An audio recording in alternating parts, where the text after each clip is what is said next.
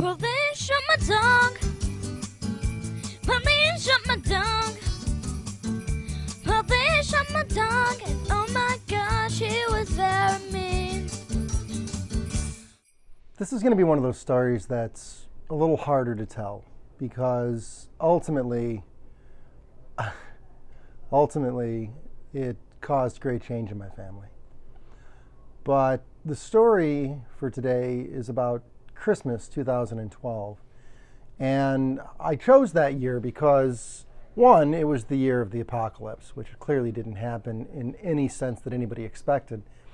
But because, for me anyway, it was very much like an apocalypse, if you understand what the moment represented. In the early 2000s, I began working in long-term care insurance, and the work that I do is really important to me. It has to be fulfilling. I have to feel like I'm really meeting a need.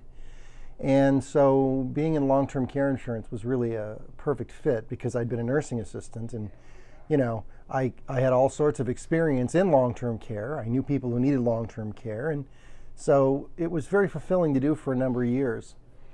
And then I remember in January of 2009, right after the crash, the company I worked for laid off 20% of its workforce, 5,000 people. I'm sorry, we had 5,000. We let off, I think it was 1,000 people. And it was an incredible change because it included the individual who mentored me through my entire wholesaling career. And it was devastating.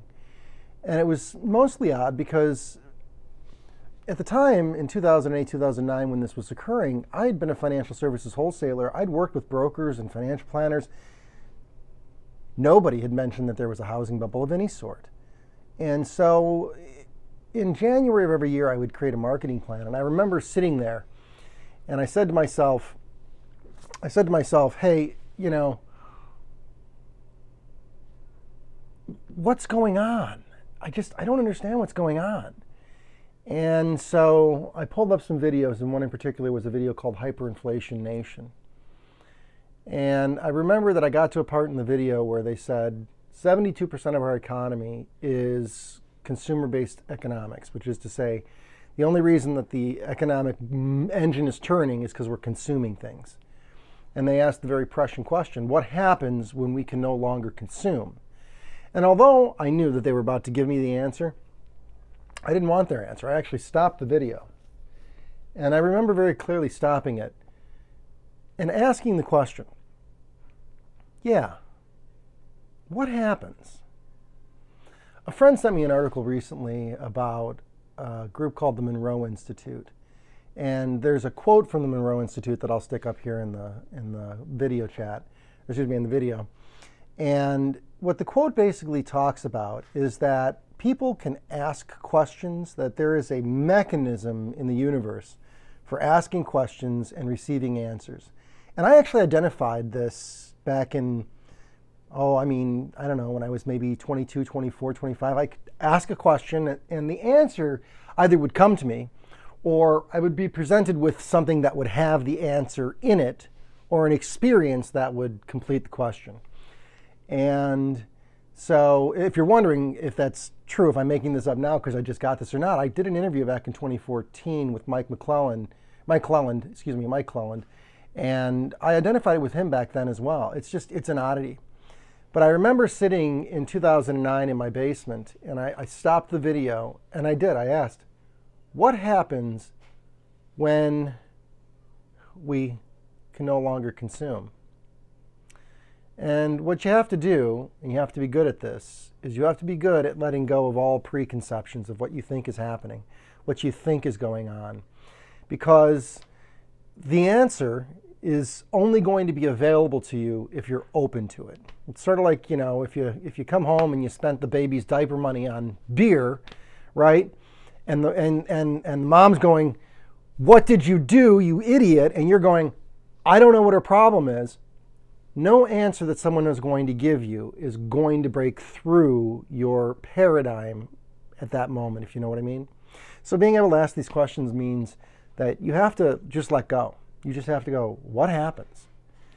And as I look at it now, I'm almost certain that at that moment I remote viewed the economic crash. I remote viewed a moment of intense fear. Not just my fear. I experienced tangible, connective interaction with that moment. And someday, if millions or billions of people are watching it, it's because we're past that very moment, or at the very least at it. And it scared me. And unfortunately, although I asked what happens when, I didn't ask when was. And in my mind, when was soon. And so my analytical side kicked in, full of fear, and I began making decisions out of that fear. And the thing is that, one, coming to understand and connect with that moment was formative enough. But in 2012, in May of 2012, I was laid off. And I had to face a lot of denial I had about the company and the company's long-term health. But having been laid off, having had this firm belief from this event that was coming, I started making decisions. And one decision I made was that I wasn't going to work. I was so angry at the system. I was so mad. And I literally took 2.5 years off. I didn't work for 2.5 years. It wasn't that I didn't do anything, but I did stop being financially productive. And if I have one piece of wisdom to pass along, it comes from a Wookiefoot song.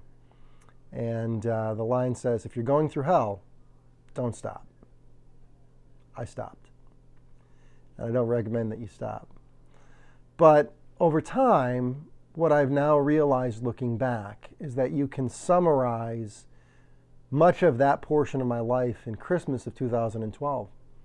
Because I had just started writing my book, and I was certain that I knew exactly what was going to happen and that it was going to happen imminently. And the truth was that I had connected with the event of the crash, but I had not connected with any other information that comes after it. And that perspective I gained over the following years. And mostly because I opened myself up to asking, what is the big picture? What is the plan? What is happening? And the more I asked questions like that, the more things got revealed to me. And one of the things that was revealed to me was that the peak of my paradigm, of my false paradigm, was that Christmas in 2012, where I thought everything I was doing would end up with me being financially wealthy. And the reality was that the bigger picture didn't involve anything that you could actually spend. It involved love. It involved caring, and it involved an entire civilization moving past the idea of money. If you want to know why 2012 was the apocalypse for me, it's because that was the highest point in my confidence, that I thought I would be wealthy. And the truth was, I expect to be wealthy. But not with money, with a whole host of other things, like family, friends, memories, and experiences. And the last 10 years of my life have really been about growing those experiences. And it's been about learning what we should really value. This Christmas, I hope you value the song that started this video out, because one day, around Christmas time, my daughter had been watching video shows about animals. And she came home and said, "Papa, I want to make a song. I have it all written out."